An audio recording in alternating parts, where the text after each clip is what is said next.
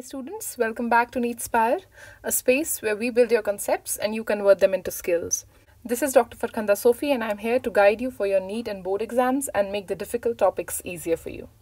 So our today's topic will be lung volumes and capacities. Many of you find this topic a bit difficult to understand, so I've tried to make it a bit easier for you. So let's get started. So first of all, we'll study about the lung volumes and capacities, and the first one is the lung volumes. See, for example, this is our lung and this is another one. When we are breathing, that is when we are inspiring and expiring, we are not using the whole of our lungs normally. We are not using the whole lungs. So there are some volumes and some capacities which are used only in certain situations, okay? Only in certain types of breathing. So what are these types of breathing and how we calculate these volumes and capacities is what we have to study. So the first one is the tidal volume, okay? Tidal volume. Tidal volume जो है ये एक base line volume है हमारे lung में जो हम inspire और एक्सपायर कर रहे होते हैं like this see here this between this and this line, this volume, this is the tidal volume, okay? We inspire, we expire, we inspire, we expire. This is the tidal volume, okay? And it is about 500 ml. There are some definitions for these. I'm going to write them. You don't have to get confused. It's very simple. See, volume of tidal volume is volume of air inspired or expired during a normal respiration. Okay, this is very easy. एक normal respiration में जितना volume of air हम inspire करते हैं या expire करते हैं उसे हम tidal volume कहते हैं, and that is approximately equal to 500 ml. Okay, so while you're breathing, 500 ml of air is going in and 500 ml of air is going out. So this is the tidal volume. That's it. Okay. Now, the next volume. This was the first one. We have 4 volumes. Okay. The next volume is inspiratory reserve volume. Inspiratory reserve volume. नाम से समझ में आता है आपको. Inspiratory means at the time of inspiration. Reserve means some additional amount of air. So it is the additional volume of air that a person can inspire. Now, when will you inspire an additional volume of air? Additional volume of air a person can inspire by a forceful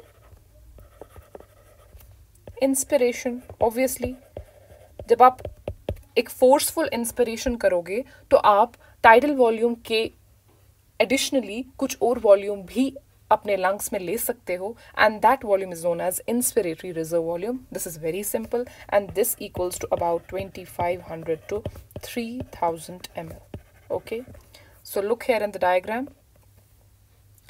The inspiratory reserve volume here, this is the inspiratory reserve volume. This was a normal respiration. Okay, normal inspiration में आप 500 ml ले रहे थे. Now when this person starts inspiring forcefully, okay, so एक additional amount of air आप inspire कर सकते हो, and this amount of air is the inspiratory reserve volume. Third volume will be expiratory reserve volume. Okay, it is the same but opposite of inspiratory. It is the additional amount of air a person can expire by a forceful expiration. Okay, same, but it is for expiration. Now see, expiratory reserve volume. Normally we inspire 500 ml and then we expire 500 ml. Now if this is a forceful expiration, see, this person can expire some more amount, and this amount is expiratory reserve volume. And how much is the expiratory reserve volume? It is equal to 1000 or 1100 ml. Okay, So this is very clear, huh? Tidal volume, inspiratory reserve volume, expiratory reserve volume, it is very clear. And now the fourth and the last volume is the residual volume. as the name suggests, again, it is the volume that remains as residue in the lungs even after a forceful expiration. ठीक है, आपने एक forceful expiration किया, and after a forceful expiration, what comes out? First, the tidal volume comes out, then the expiratory reserve volume comes out, that was stored as a reserve. Now this is a residual volume. Now this is the volume that will still remain in the lungs even after this forceful expiration. Okay, stays in lungs. So this is known as residual volume, and it is approximately equal to 1100 to 1200 ml. This air cannot be expirated. See, here it is, the residual volume. Okay, forceful expiration के बाद यहाँ तक आते हैं, then again he starts inspiring, but this amount of air cannot be expired. Okay, this is because this is the point of maximum expiration. उसके बाद नहीं. So this volume remains here, and this is the residual volume. So these were the volumes. Now let's talk about capacities. Now capacities are nothing but the adding up of few respiratory volumes that we have described. First of all, we have the inspiratory capacity. Okay, capacity means the total volume. Okay, not a single volume. See, when we are talking about inspiratory capacity, the total volume of air that can be inspired after a normal expiration. See, first of all, you know, a tidal volume we are inspiring already. Plus, I told you we have an inspiratory reserve volume also. So this is the total volume which can be, okay, this is the maximum volume that can be inspired after a normal expiration. Okay. Similarly, we'll go for expiratory capacity. Again, the total volume that can be expired after a normal inspiration. Okay, you know the tidal volume that is already being expired. Then there is a volume जो reserve के form में रह रहा था, which was the expiratory reserve volume, that will be added to this. So the total expiratory capacity will be tidal volume plus expiratory reserve volume. Now comes the functional residual capacity, or the FRC. Functional residual capacity, or the FRC. Again, the name suggests it is the volume of air that will remain in the lungs after a normal expiration, not a forceful. Forceful expiration के बाद जो volume of air stays in the lungs, that was residual volume. Okay, here after a normal expiration, the volume of air that will remain in the lungs is the expiratory reserve volume, because normal expiration में tidal volume you have given out. Okay, now there remains expiratory reserve volume, because उसके लिए आपको forceful expiration करना था, हम एक normal expiration की बात कर रहे हैं, तो expiratory reserve volume stays there. Plus there is one volume that always remains in the lungs no matter how forceful the expiration, which is the residual volume. So it is expiratory reserve volume plus the residual volume, which gives us the functional residual capacity. Okay, very good. Now the next capacity is the vital capacity, which is very important, and it has been asked many times in the exam. So vital capacity is after a forced expiration. See, after a forced expiration, what goes out? I've already told you, the tidal volume and the expiratory reserve volume go out. Okay, so after a forced expiration, how much air a person can breathe in?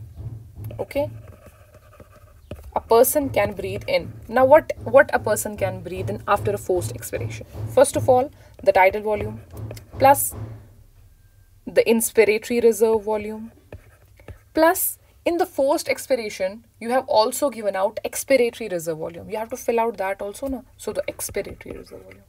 This is the vital capacity: tidal volume, inspiratory reserve volume, and expiratory reserve volume. Okay, now the fifth one is the TLC, or the total lung capacity.